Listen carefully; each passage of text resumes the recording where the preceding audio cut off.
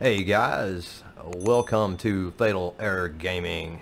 It's been a few weeks or so since I've been back on here, but I just wanted to give a quick update on the MZ1 Xtrfy.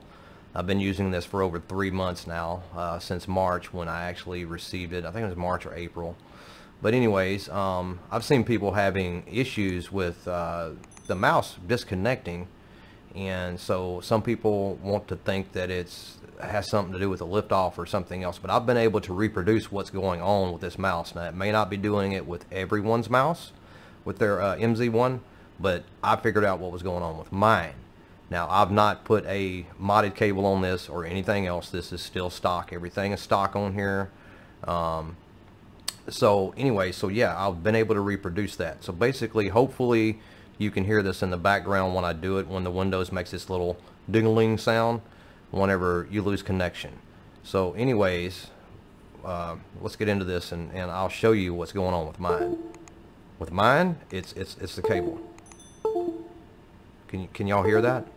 See how bad it is? It's you know, obviously I'm not hardly doing anything to this, just barely moving the mouse, and I use a bungee, and my bungee is usually sitting right here.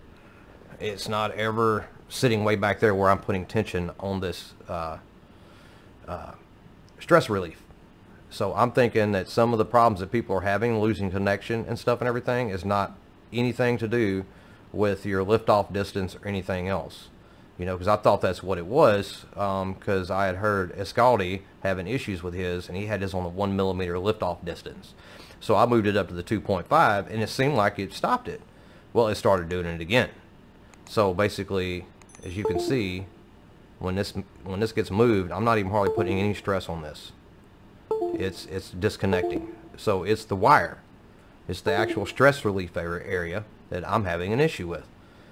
So yeah, so if any of you guys have any issues with your mouse, try that out and see if it's doing the same thing for you guys, and let me know in the comments below if it's doing that. I've already sent them a RMA to see about getting a new mouse, and hopefully these guys will actually hook me up and get me a new mouse, because I really enjoy Xtrfy. It's my main, and I'll enjoy using it.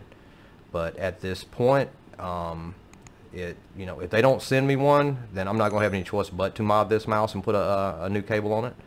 But as of right now, everything's original on it. I have not changed the feet. I've not unscrewed this. I've not looked inside it or anything else, and I'm going to be getting a new one. And if I don't get a new one, then I won't have a choice but to get this thing modded, and I'm going to do the modding myself. I've already got a cable for it.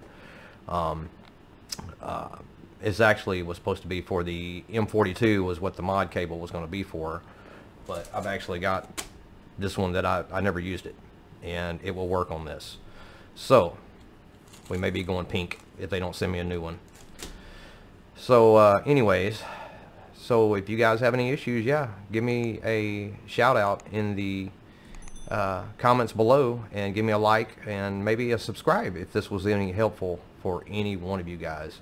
And as usual, like I said, I'm glad to see you guys are still dropping in on my videos, and I'm glad to be back on here doing some videos after a little while. Had some family things going on, and hopefully I will be getting some videos back on here for you guys. I appreciate it, and once again, you can see what it's doing. There you go. And this is Fatal, signing out.